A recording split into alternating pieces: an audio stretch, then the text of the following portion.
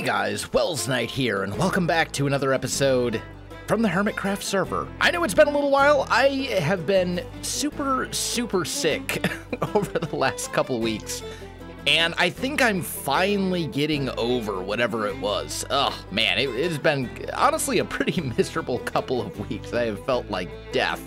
But I finally don't feel like I got hit by a bus. And I think I'm feeling a bit better, so we're back. And it has come to my attention that in my absence, apparently we have become 5 blocks of diamond? We have apparently become fabulously wealthy? There doesn't seem to be any glass taken from here. Was it all the stained glass taken? Okay. I mean, Jevin, okay, there was a bunch of diamonds. That's light gray stained glass. 2 for gray. Another, and a few more. Okay, so look at that. We've got, how many diamonds is that? Almost 2 stacks of diamonds from the glass shop. I don't know why there were 5 diamond blocks in here. I think Jevin had said he went around and spent diamond blocks, but I thought that meant he actually, spent them. Not that he just left them in places, unless maybe he, took all of these and stuff, because I think I've done a pretty good job of keeping this stuff well stocked. Either way, whatever, it's fine. I'll take the glass, but we need to restock this stuff. We're gonna need almost a full shulker box there, so that's like 1... Probably 2. Looks like probably 3, 4 shulker boxes worth of glass. Should be enough, I think. And then that should leave us a little bit of a surplus as well. That'll also allow us to test out our new super smelter and put that actually into action for the first time. So we said that was what, 4 shulker boxes of glass? So that means I need 4 shulker boxes of sand. And I think in order to power this stuff, I think what we're gonna do is grab a whole lot of this. It's 2 stacks for a diamond, and there's a lot of kelp here. So could we afford 6 shulker boxes of this stuff? Is that a thing that we can do?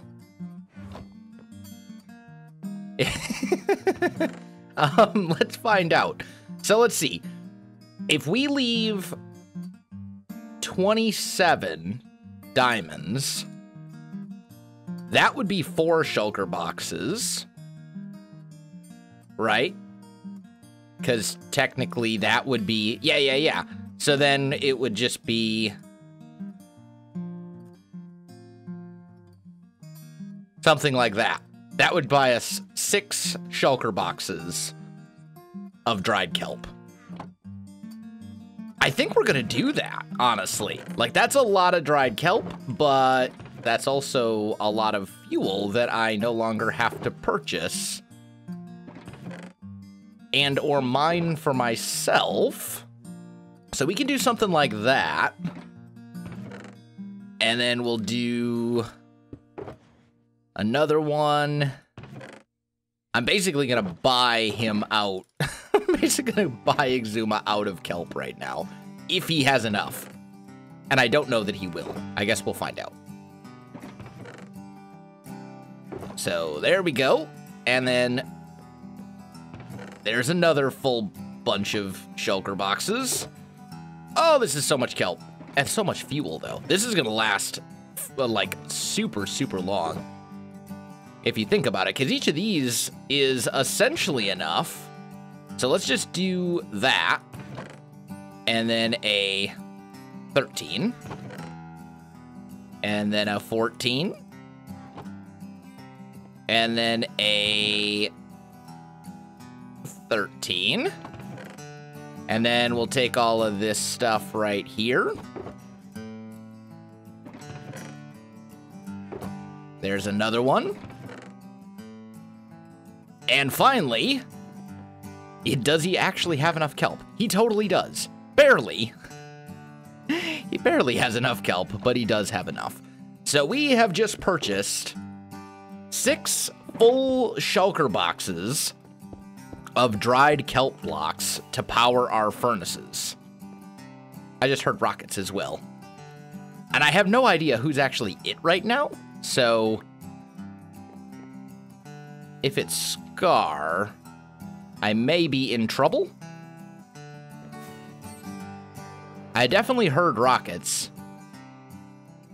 I'm going to assume it's not Scar. Anyway, so I'm going to head off and gather about 4 shulker boxes of sand so we can restock that thing. Also, this is a new boat. This looks lovely.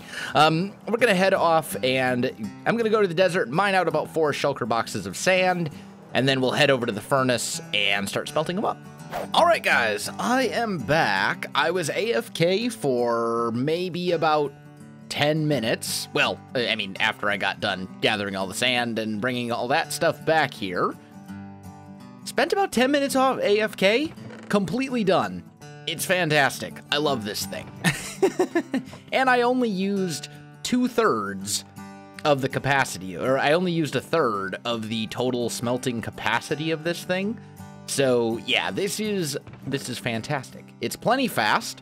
And this should totally work for us from a large smelting job perspective. I mean, previously, it just took so long to smelt huge quantities of glass, like hours, because they're just, like, my little tiny 16 furnace super smelter just wasn't cutting it. So this is good, and it's also fairly fuel efficient, which is also good. I think with the way the sales in the glass shop are going, I could probably afford to just basically run this thing off of Exuma's kelp.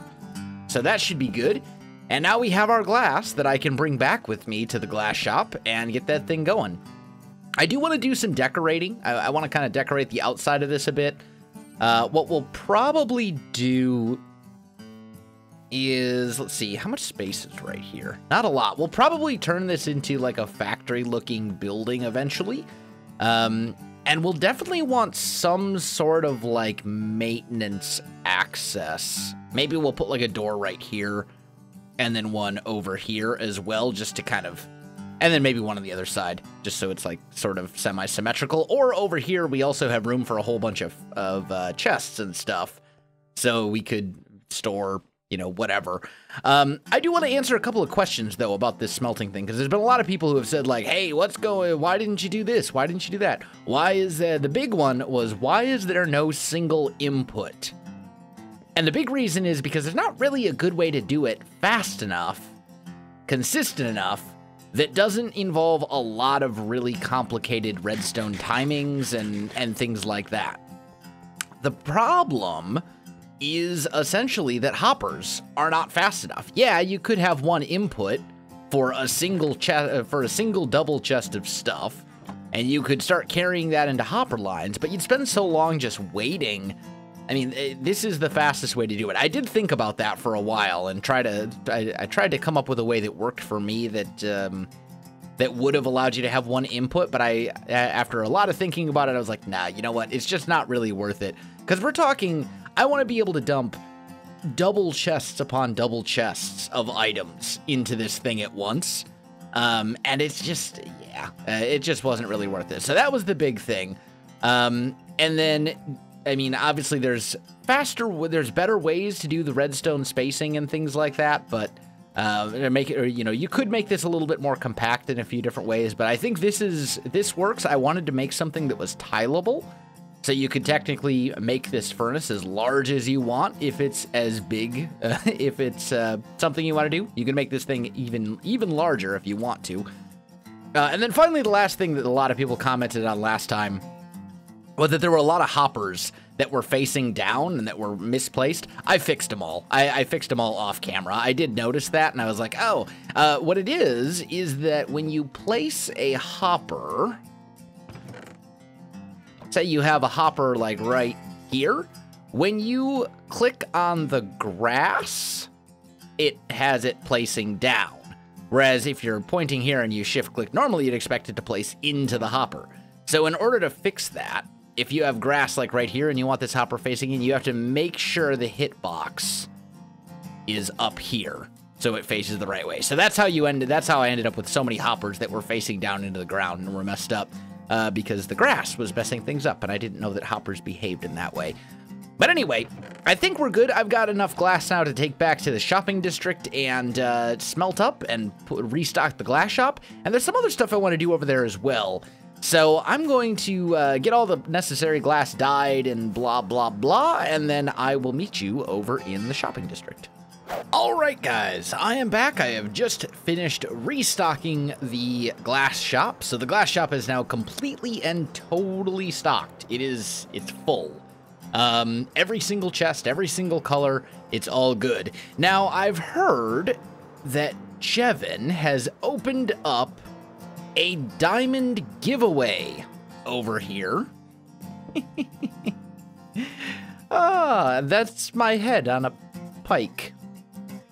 Well, that's morbid. Anyway, so, welcome to Diamond Diggers. There's a payment chest here, instructions here, right? For 1 diamond, you can harvest up to 6 pumpkins. Randomly placed in the patch, there are 9 diamond blocks. If you harvest a pumpkin, please replant in the same spot. If you do find diamonds, please mark it down in this log on the next page. Example, Jevin, 1 block. Here's the thing, right? So there are 9 diamond blocks in the chest, or in this field. There are 9 diamonds in a diamond block. It costs 1 diamond to play, and with that 1 diamond, you can harvest a grand total. I accidentally touched that. But for 1 diamond, you can harvest 6 pumpkins. So, essentially, it comes down to how many pumpkins are in this patch. Because if there are 9 diamond blocks, that's 81 diamonds. I think I can just harvest this entire pumpkin patch for far less than the amount of diamonds. There is a fatal flaw in your business plan, Jevin. You're not supposed to say how many diamond blocks are in the pumpkin patch, because now I know the math checks out. I'm gonna count the pumpkins here real quick.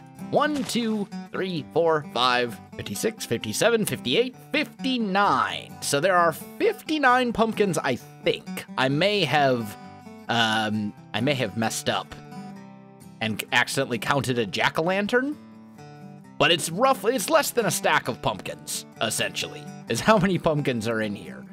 So, here is the plan. We're just gonna go 1, 2, 3, 4, 5, 6. So we'll just, oh, wow. Wow, that's really good. Okay, so 1, 2, 3, 4. And some of these you can see underneath. So you can see if the diamond block is there. So we're at 4, 5. You can be super strategic about this. 6. All right, so we actually got 2 diamond blocks there for 1 diamond. Oh, this is amazing. Okay, so let's take this out. We're gonna go 1.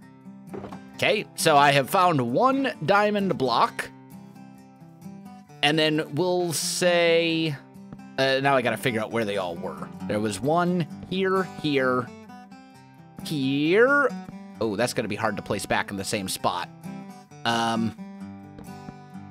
There. And here. Okay, and we have covered everything up to this line. Because as I said, some of these you can see underneath. Like, there's no point in getting this pumpkin right here, because you can see underneath. You know there's no diamond. You know there's no diamond under these, the pathway. You can be smart about this, right? So, and we go 1.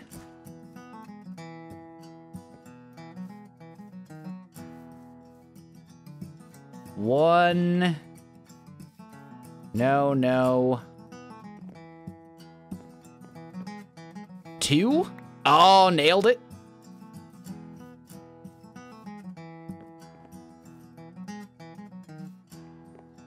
Three. None of those. 4. Oh, man. We're killing it. We are killing it right now. I think that's all of the... I mean, I was originally thinking I would have to mine all of them, but it'll be even cheaper. So we're at 4, 5, 6. Oh, look at that. We're finding 2 diamonds per thing. This is the easiest game of my life. So there's 1. We need to pop over... There was 1 right here. I don't think I'm going to be able to replace this one. Unless we do that. There we go. And then we can go here, here.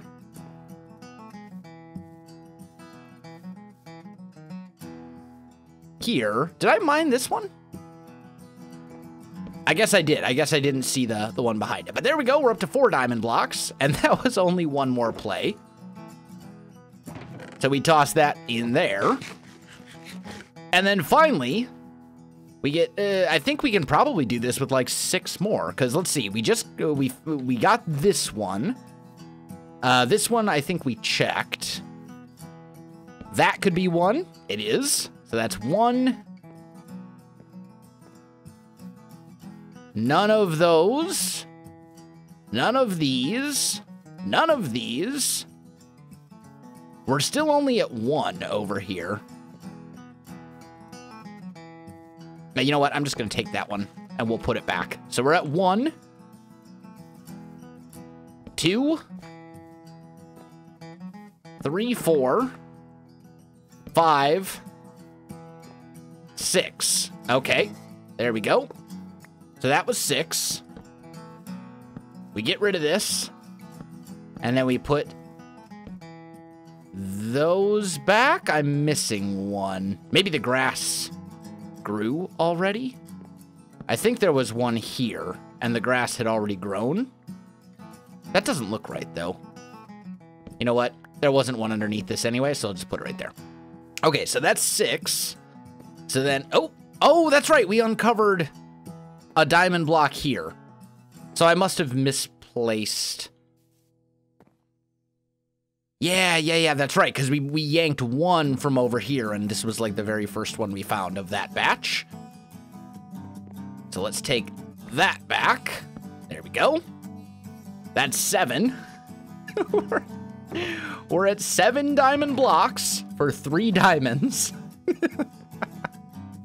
We've got the strategy nailed down. We're just getting free diamonds here. This is incredible. So then we can do like 1 more. So we'll say 1, 2, 3, 4, 5, 6. Okay, there we go.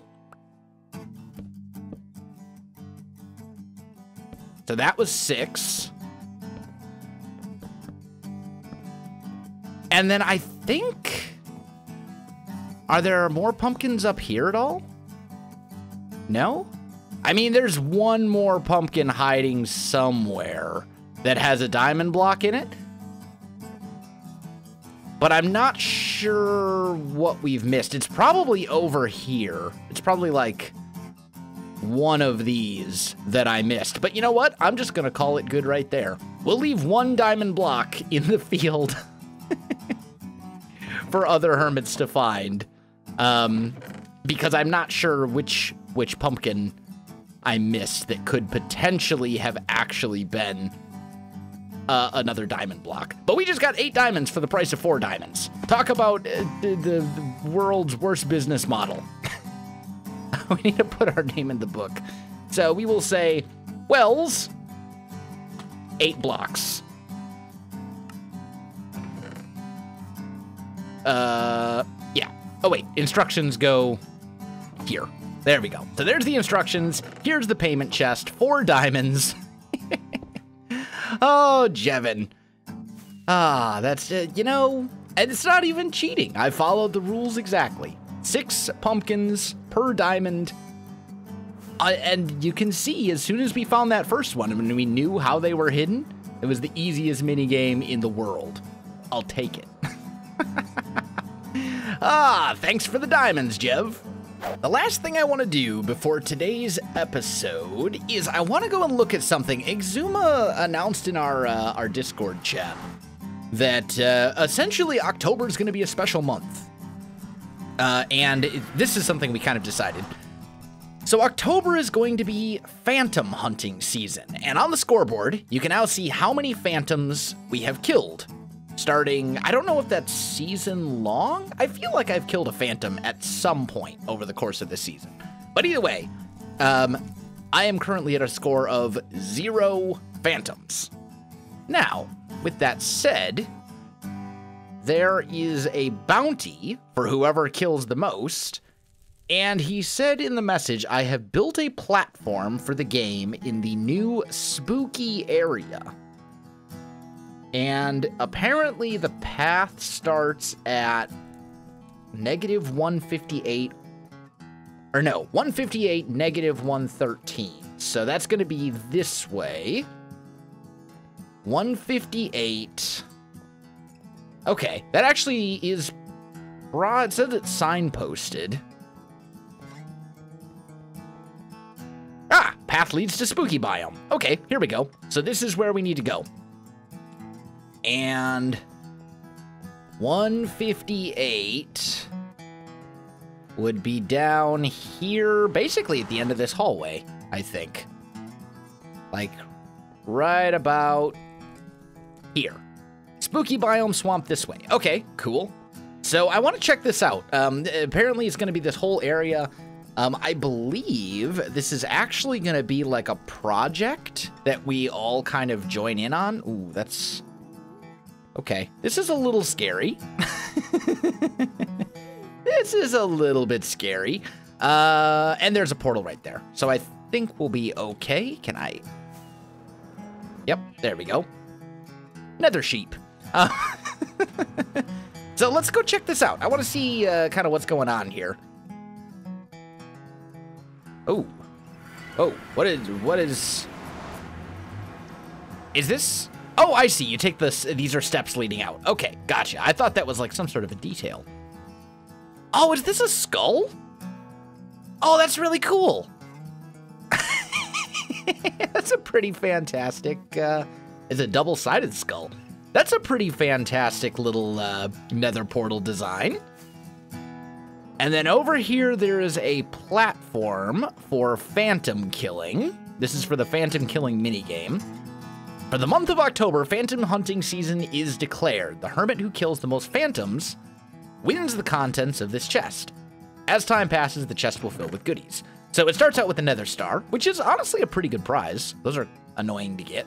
And then I think this whole biome, I think we're planning on transforming this into like a spooky Halloween district, essentially. Like a haunted district. I think it's going to be really cool. I'm looking forward to doing some building here and stuff like that. But for now, there's just the Phantom Challenge. That's about all that's here right now. Well, that and the skull. So, yeah, I think it's all good. And we'll plan to do some work over here in the future. We also have a lot of other stuff to do. I have some work that I want to do on a nether hub. I have the factory for the furnaces and stuff. Like, it's all good.